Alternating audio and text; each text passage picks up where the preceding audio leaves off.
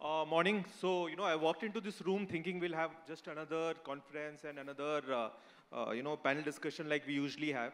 But then I found that we have few people who are like very, very full of energy, and it'll be very difficult to keep them quiet and have them sit through the event, right? So we'll try something different today. We'll do it standing, and it'll be a little bit of stories and skit and discussion all rolled into one. So obviously we're trying it for the first time. Let's see how it goes, right? Our topic today is about the new age customer. And my point on this is कि हम whenever we think about customer, right, we think कि वो एक दूसरे planet में है and we are here eye gazing and thinking कि वो कौन सा customer है. But we fail to realize कि हम ही customer है, right? So what's happening at our house with our kids, our cousins, what's happening with people around us is what the customer is going through as well. So there has been a huge change in terms of the expectation of these people. So your kids obviously are not the same like they used to be 20 years back, right? They have a mind of their own. Their media consumption is very different. Their orientation towards buying is very different. And we want to capture that. And most of us, when we're discussing inside, we had this story which was very personal. So we wanted to kind of get that across. And we'll have each one of us talk about that. We'll start with the bag woman of India. I think she's the lady who started Baggit 35 years back. And has been an inspirational journey, right? To start 35 years back and do it over a period of time. What I would want you to talk about mainly is, how do you see the customer moving in the last 35 years? That's how we started the brand. Is it on? Is the sound on? Or you can take it. Okay. Don't you want to beat it, beat it? That's how we started Baggit. Anyway, so I think we're talking about the new consumers, right? So we were saying that backstage we were talking, and I was like, my daughter only buys on Instagram. And then so many times when you buy stuff on Insta, pant kharido, shirt aa jata hai. You don't know what kind of a brand, what kind of a quality for cosmetics you're using. And she says, I said, Vidushi, it's not a brand. Why are you buying something which you don't know? She said, I don't care.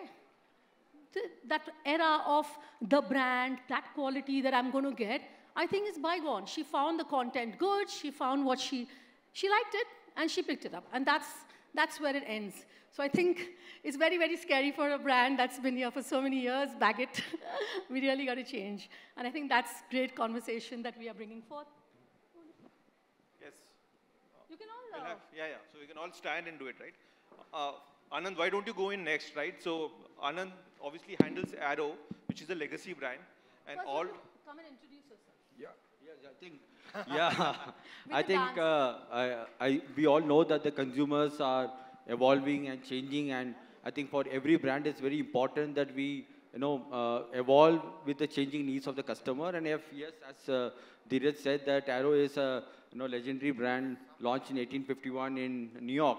And I think over the period, it has refreshed over the multiple times as per the changing consumer needs. So, for example, we are talking about the younger consumer, so I will not. So we have Arrow, which is our formal brand for the sartorial men. But then the younger consumers are coming in who want something very different for the formal occasion. Don't want to wear something what his dad was wearing. He doesn't want something which is boring, right? So we had to, innovate. We had to change. We launched a sub-brand called Arrow New York, which takes care of the younger consumer needs, in the occasion space. So, where he gets something which is more quirky, more functional, performance related, and design aesthetics are very different for the younger consumer. So similarly, when we were looking at it, at one point of time, I was just telling them that the age is just a number. So lot of, we had a mindset that the matured consumer dresses in a certain way. But if you see last 4 or 5 years, the way that market is also has evolved, the mature consumers also want to wear something very fashionable, but the design sensibilities are different from the younger consumer. So we had launched a new sub-brand called 1851 from the Heritage, and that something caters to a mature consumer for what he will wear for a board meeting, or what he will wear for a Sunday brunch, or what he will wear in the evening occasion. So we as brand, we have to change the design sensibilities for different consumers. And I think that's what the brand has been doing in terms of refreshing itself and being relevant for the changing consumer. Yeah, that's Amazing. Now we have Ankur. What's your story, right? You're the lingerie man, right? So you're talking about comfort, fit, design, bring it all, right? Give us the whole context of how this segment is developing and how do you see the new customers? So we are a 138-year-old brand, and for legacy brands like us, which are centuries old, it's very difficult to keep pace with what's happening in this dynamic environment. And one of the very good things is that we are also manufacturers, so we manufacture for a lot of other brands, and there is a lot of research that goes into what we do. And with the changing times, things are becoming so dynamic with social media, with Gen Z coming in. So obviously, things have to change. There are trends which keep on changing. One good thing is being an international brands, we are, consumer first, and we get a lot of data and research globally. And that's why we not just follow trends, but we create trends. And one of the things which, of course, comfort, fit, that's sort of a given. But, a lot of brands don't get it right because women's shapes and bodies are so different across the globe, and even within a country, within a region, there are so many specifics that you have to get into. So, what we do very differently is that it's not just about, fit, but it's also about feel. And, what Gen Z is also looking at is they just don't want to feel good, they want to look good as well. So, your usual lingerie of the blacks and whites and the browns, that's now changing. The trend is towards also looking good. So new colors, a lot of design, a lot of fashion. So it's becoming more of a lifestyle product. But a lot of things that we also come, being industry leaders, we also want to educate the customer. So I'll tell you a story. We did a research and we found out that, and it's very fascinating because more than 60% of women actually don't know the right size of the bra that they wear. So you might think that you're wearing the right size, but it's not. It keeps changing as well. So we did a campaign, online and offline. So offline was like, a bra fit challenge. You incentivize the customer as well so that, the customer wants to try it. And then, we found out that there are so many women who don't know the size, who don't know the intricacies. So there is a lot of education that also goes into it.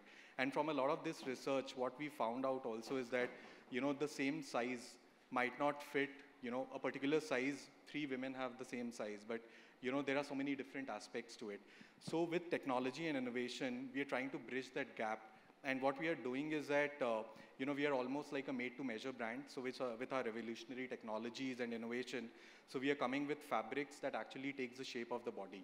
So even if you are, the similar size, your body movement, your body structure is very, very different across the globe. And with these new technologies, so we have a series called Smart Series. So different products catering to different needs. But what it does is that it's an intuitive technology which takes the shape of the body. And, even while you move, it takes the shape of your movement. So, these are some of the things that we bring on the table with a lot of innovation and understanding what the consumer really wants. A lot of times, you get consumed in your own products, in your own stuff, but it's very important how you stay close to the consumer. And for next generation brands, this is really important because you have to be ahead of the curve. You need to create that market, you need to create that technology, or you need to solve those problems before anybody else solves it. Sure. The next person that we have wants to be called as the modern man, right? So I'm very curious, what does the modern man today stand for? Please, stage is yours. Hello, my name is Nenad. I'm the co-founder of a brand called Hello. We are a brand for modern men. And that's the reason why, he's referring to probably my LinkedIn description that says Chief Modern Man. We do that because, we've defined the TG as modern men. And if we don't walk the talk, right, starting with us co-founders, we've got to be seen and perceived as modern men. So that's the reason. What do? We are a men's accessories company. And our hero product is the watch strap. It all began with my journey as a watch collector. Before that, I was into advertising, marketing, brand building. I've spent my entire career doing that. This is a business that started because of my love for something. And it is not a business that I have grown to love, So I don't know which is a good side to be on. I would like to believe that this is a great side to be on because we love what we do so much that doing business for around it just becomes very easy. Yeah, Watchstraps is our hero product. We are an everyday carry brand for modern men. We actually believe that, you know, there aren't really any really cool brands for modern men because the man is undergoing a lot of cultural tensions in the way he wants to portray himself to the world because of what is happening with feminism, what is happening with his expectations in society. And we are a brand, we believe that style is substance. You know, I mean, the society has relegated style to a very superficial thing. We don't believe in that because that's the only thing that separates us from animals, right? Our style and how we portray ourselves. That's what makes all of us look different. You look at 5 tigers, you won't be able to recognize, you know, which of them is which, right? But that's not true about humans. So we believe that style is substance. It's a carefully curated choice by each and every human being. And we want to give the modern man a really great platform to achieve his fullest with what we have on offer. The next person we have here, when I met her today morning, the first thing she said was, you know, I'm a Sindhi. So we have a Sindhi selling, the Mike did not agree with that, right? We have a the Sindhi selling jewelry, right? So, and selling to Gen Z.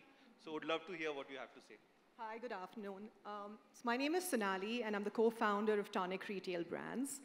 We started Tonic Retail Brands predominantly to create fashion accessories accessible to the country. When we started Tonic Retail Brands, we started with the premise that fashion jewelry was either very expensive or it was something you got on the streets.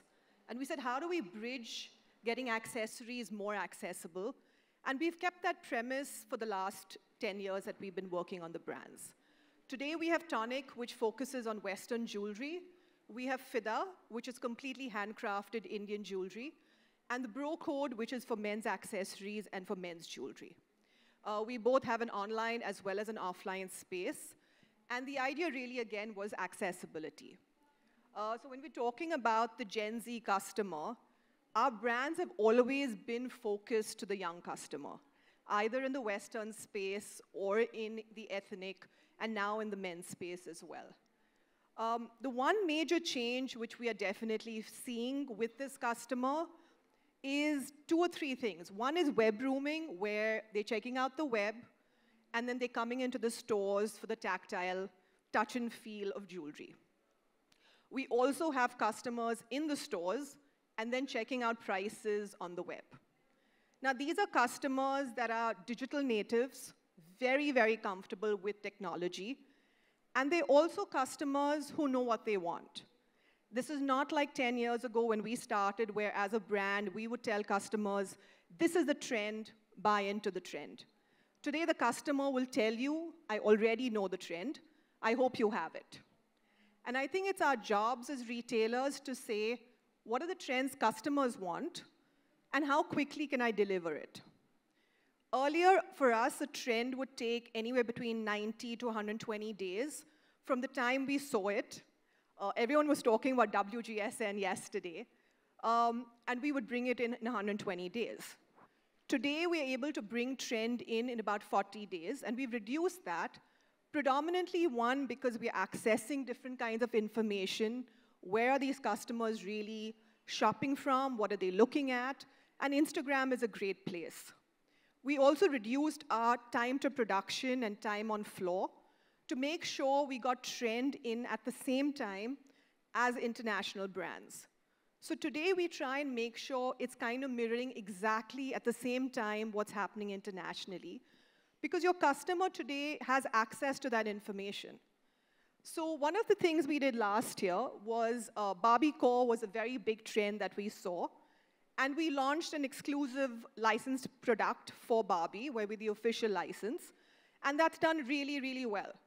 So even when it comes to big shows like a Game of Thrones or Bridgerton and now Emily in Paris, these are things customers really want to buy into these stories. So we find that really works for us. Okay, let's mix this up, right? This is getting boring again, right? So I want to get all of you out of your comfort zone. I want you to talk as a customer of your brand. That if there is a customer who's buying Arrow, what does he want to communicate to you as a brand? How has he changed? So I want you to talk. I want you to talk about from the perspective of the customer, not from the perspective of the brand. Yeah, I think that's what I said, that I think the brand is for the customer, and we have to do what the customer is looking for. Or Talk from the perspective of the customer. कि मैं customer हूँ Arrow का. पहले मुझे ये चाहिए था, आज ये चाहिए. इस तरह से मेरा दिमाग change हो गया है. Things like that, right? Let's make it a little more interesting. I think, yeah, I said exactly the same thing, that as a customer, when I was a matured customer, I used to buy blues and formal shirts, striper shirts, and I was saying that that's the wardrobe. But today, even the mature consumer wants something different, right? The blazer, we are one of the largest selling blazer brand in the country. Even the blazers, at one point of time, it was more blues and blacks and very basic kind of product. Today, the consumer is coming and saying that I want something fashionable. They're looking for new colors. The colors like pink, colors like I think the the light green, fashionable red. Those are the kind of colors that we would have not imagined men wearing it, or matured men wearing it, right? Today we see that those kind of blazers are flying off the shelf. People want to be experimentative. They are open to try something new. I think that the fashion quotient in the men's category, he was also mentioning that every man today wants to create a sort of a persona of his own. They want customization. Like we were discussing, right? Like if you go in the London Tube, you see every person is looking very different, right? Someone has got chotiyan, someone is wearing something else, someone is putting a bandana, right? They're so different. So I think. But if you look around here, what do you see? No, I think that I think that individuality, the trend it's is evolving, yeah. And that's what I'm saying. It's evolving. That at one point of time, it's the blues which was selling. You go and look at the sell-through in the board. You will see all blues having very good sell-through, and fashion colors sell-throughs were slightly lower. Today, you look at it, the differentiated.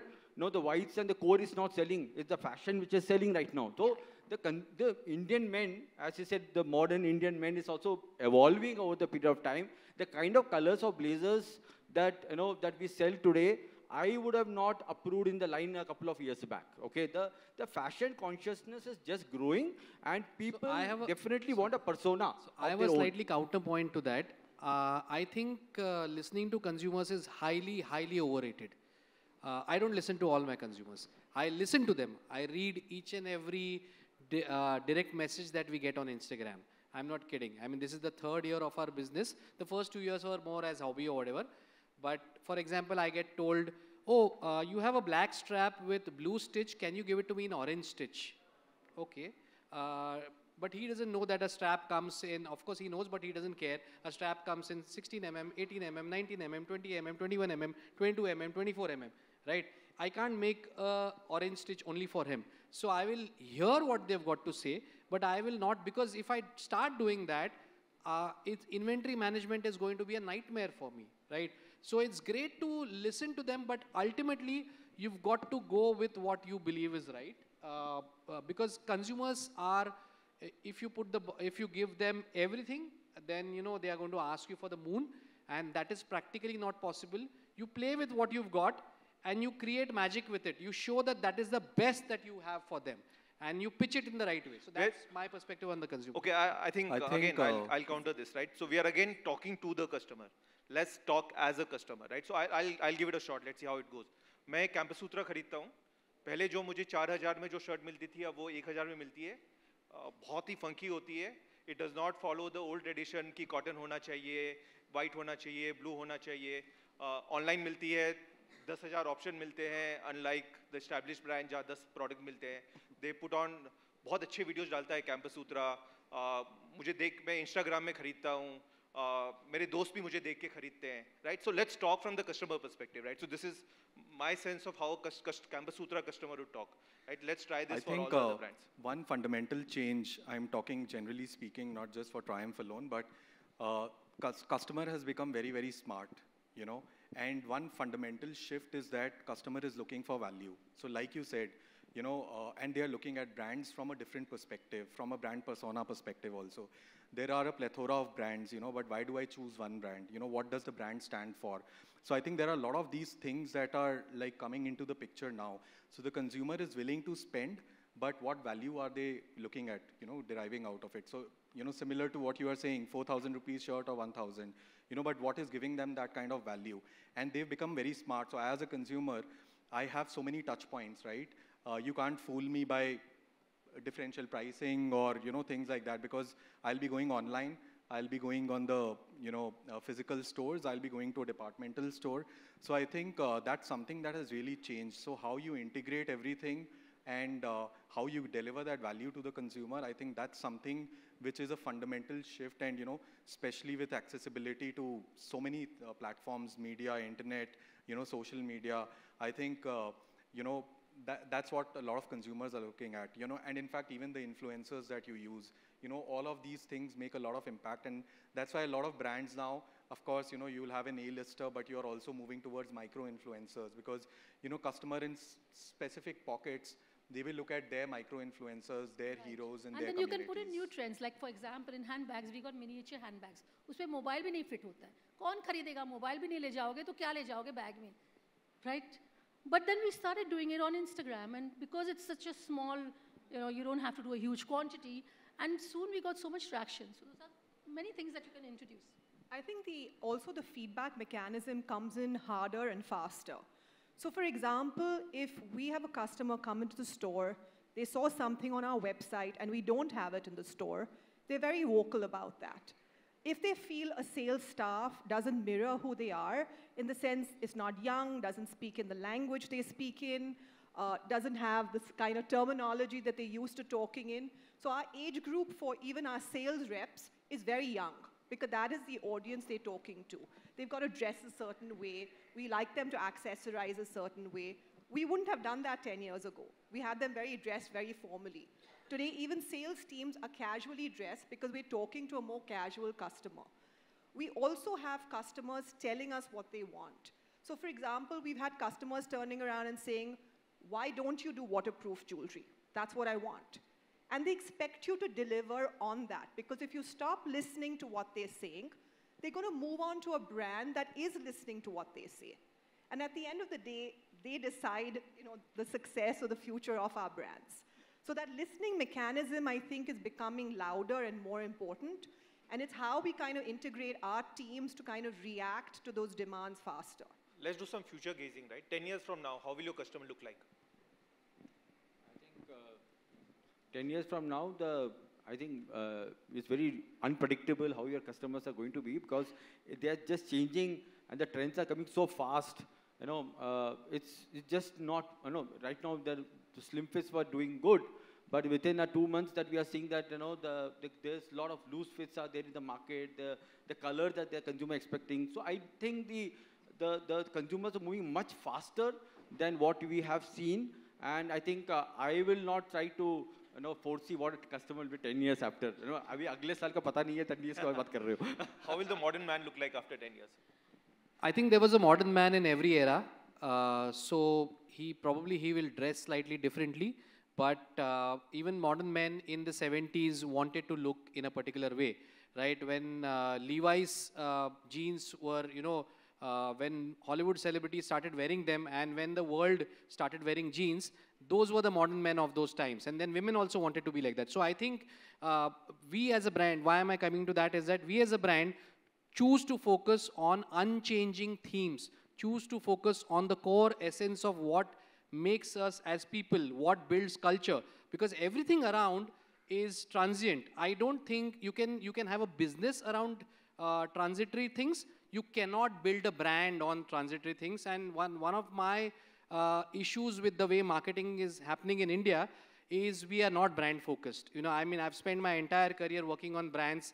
You look at America. I mean, you've got to learn how to build brands from them. Name me one brand from India. Modi. One brand from India that has made waves globally. Yes, probably. But I'm saying brand, a brand that's a business. Name me one brand. You will struggle. Taj Hotels is probably there. Kingfisher was there. But I'm saying name me one brand which is made, like name me a McDonald's from India. Name me a whatever, DHL. Name me, any of those global brands. So I think we need to be more brand focused. But अभी हमारा time आया है.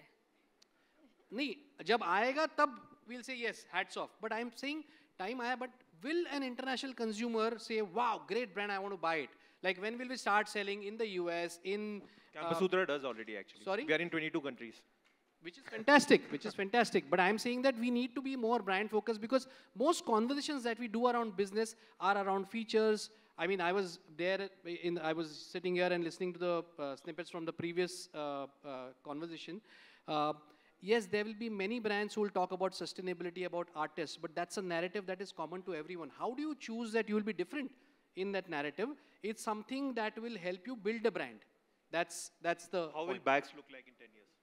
So I think they'll be very individualistic. They will not be like all the men wearing a blazer here, for example, and wearing pant, shirt.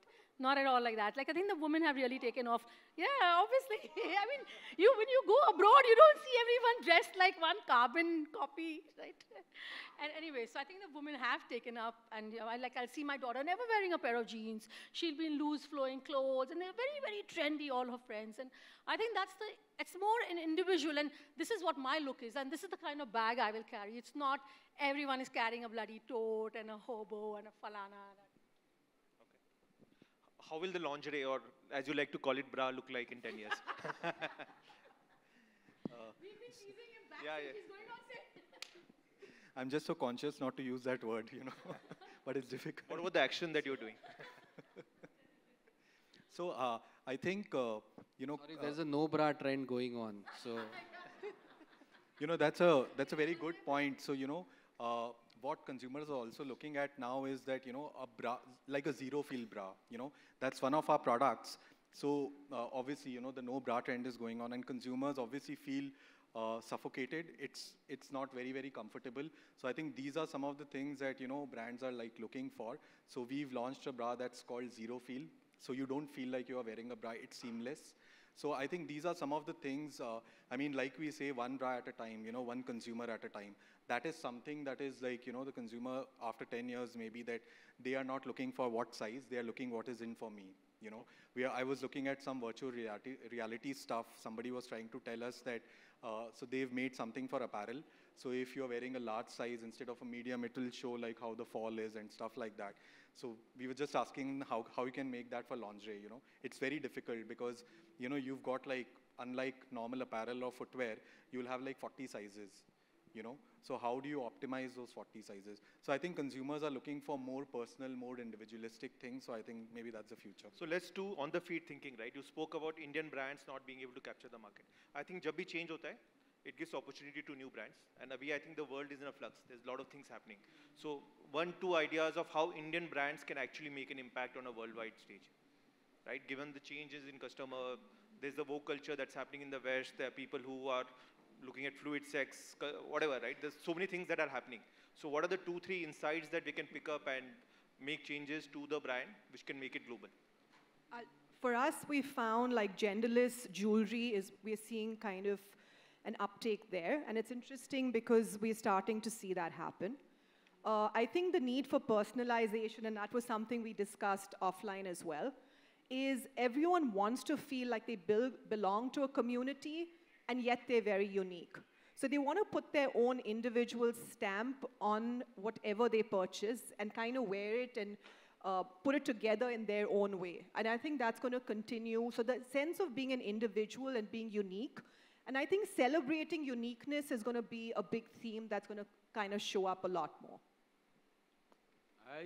As per me, I think the change is is very important, and then the brands which are able to embrace the change and able to innovate, and I think that's something, the pillar which I always say, that any brand has to, if you have to be ahead of the curve, you have to either understand the customer's pain point and then create a solution to the pain point, or adapt to the consumer changes or some of the trends that is happening in the market. So I think if you are able to, most of the innovations have come from either the changing consumer needs or a pain point. So example, in Arrow, I think why the brand has been relevant even after being a legendary brand launched in 1851 to today, we are still refreshed, and today is still the highest recall brand, is because it's built on the pillar of innovations. The brand was many first whether it's a detachable collar way back, when we launched the brand, to a smart shirt, to a stain-free shirt, to flexi-waist trouser based on the consumer pain point. So I think when the brand will innovate and create products which either solves their pain point or is as per the changing trend, I think that's when the brand will be relevant and will continue to be relevant in the coming times also. Yeah. The way I look at it is always, there are two parameters that are most important for judging a brand. One is differentiation, the other is relevance. If you've got to really simplify it, I think we are all extremely intelligent enough to figure out how can we make our product and brand relevant. What she mentioned is, the uniqueness, which is the differentiation. I think we need to push ourselves harder to ensure that there is differentiation, there is enough differentiation that helps it build a brand, and it will automatically find traction with people. And I think it's so much easier with social media, and then I guess all of us women or even men today, work from home is still existing, going camping, doing a meeting somewhere outside. I think the handbags would also evolve with that. One insight that came to me during the session, right? You could see that few of us were uncomfortable, right? In today's day and world, the customer is making the brand uncomfortable every day. He or she is asking you questions which they were not asking earlier, right? He's asking you for value. He's asking you to be cool. He's asking you to speak his or her language. And that's the transition that each and every brand has to make. And I think that's going to be the challenge going forward. With that, please ask questions. Just one last point here. I think this is the best time to be a new age brand, and it is probably one of the worst times to be a legacy brand, because as you rightly mentioned, consumers are asking questions, and legacy brands are really jittery, right? They have too many choices. Absolutely. And they don't care whether it's a brand. They don't care. Loyalty is at its it has its lowest. So I think it's a great time to be a new brand. Sorry, but you are standing next to a legacy brand. So, I'll beg to differ on that, because that's what I started with, that, a 138-year-old brand. My previous company, Le Creuset, was like almost a century-old brand. It's a market leader. We are the market leaders in either number 1 or number 2 in wherever we operate. So I think it's not about legacy brands dying out. You see so many European brands which are legacy brands, So it's how you, adapt yourself in this dynamic environment. Yeah, don't take it कि हम खत्म हो जाएंगे यार. मैं counter कर रहा हूँ, because it's not that legacy brands are not dynamic enough to understand. So that's where, your innovation and your relevance comes in. And, one more point that we were talking about. It lasted so many years, we're going to last. Absolutely, absolutely. And, one of the things is that consumer asking so many questions. One thing which is also very challenging in offline retail is that consumer will ask you, are you wearing that same product, or are you using the product? Things like that. So I think even from that perspective, the kind of training that you need to give. You can't, Absolutely. unfortunately. When you explain to the consumer, she will ask, are you wearing one?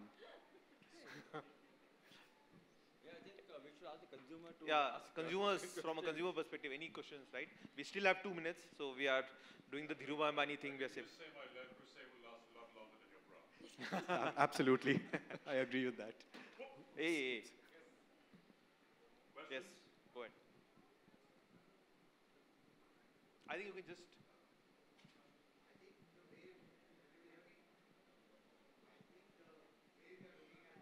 Excuse me. Hi, this is Amit. I work very closely with the offline space of the stores. What I feel is that consumers are in a very good spot to know what they don't need to do. If you look at food, you look cosmetics, all these new brands came and told everything we were using were bad. Now this is the product which is good. They have cluttered the market with a lot of good products, what they claim to be good, which I'm sure could be good or bad. But as you said, legacy brands, I will still trust a FMCG company like a Unilever or a P&G to learn what they have disrupted and capitalize on the brand they have built for so many years. How do we declutter as a customer? I think we are over confused. Every day I don't follow Instagram. I'm not that kind of the customer per se. I think we are confusing the customer by giving them too many options. Every day one trend is in, one trend is out. Do we really go back and we talk about sustainability and stuff? Do we need so many trends? Aren't we confusing the guy or the girl to that extent that they know what they should not do, but whatever options that is so-called justified by cosmetic food, when I look at Shark Tank, I can only see cosmetic in this. Sure. Yeah, the question is how do we, the question is that how do we as a customers don't get so confused by overwhelming options? So we are actually an under-branded country. If you compare us to any other developed market, the number of brands per category are much, much lesser even compared to Europe. So, and look at the population of Europe, look at our population. I think where the confusion happens is because most brands keep talking the same things, which is where I am again coming back to the point. If you have clearly differentiated brands, then consumers' choices become very clear. This is this brand's narrative, I'll go for this reason. I resonate with this for these reasons. That is not seen as much in the country as we would like it to be. Think of Doordarshan and cable TV, right?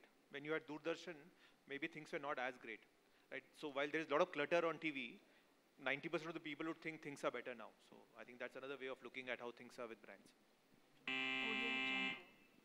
Thank you. Hi, can I put up a question? He handed the mic, so I thought I might as well ask.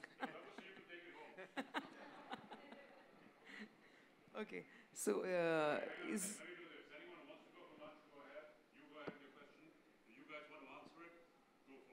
Perfect.